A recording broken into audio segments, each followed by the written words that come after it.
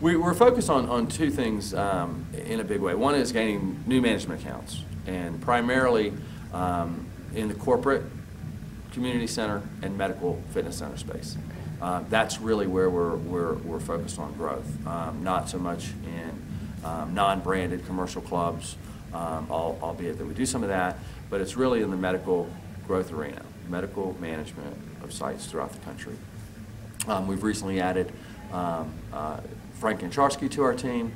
He'll be working on the East Coast with the B2B business-to-business efforts with regard to expanding these accounts on the East Coast. And we obviously have a very strong West Coast presence. So we expect a lot of growth in that market and what we're doing in that space. And we're really refining our member acquisition and member communication strategies. So our marketing function is now getting to a point where we're being asked to help other people, other clubs.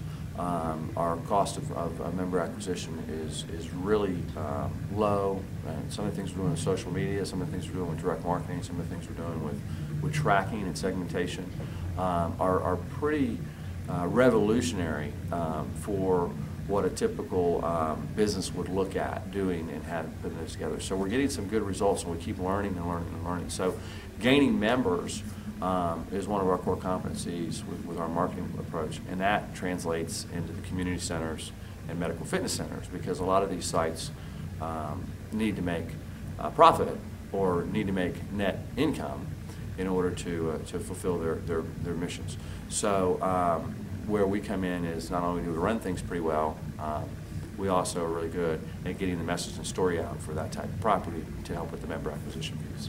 So those are the big two focuses. Right.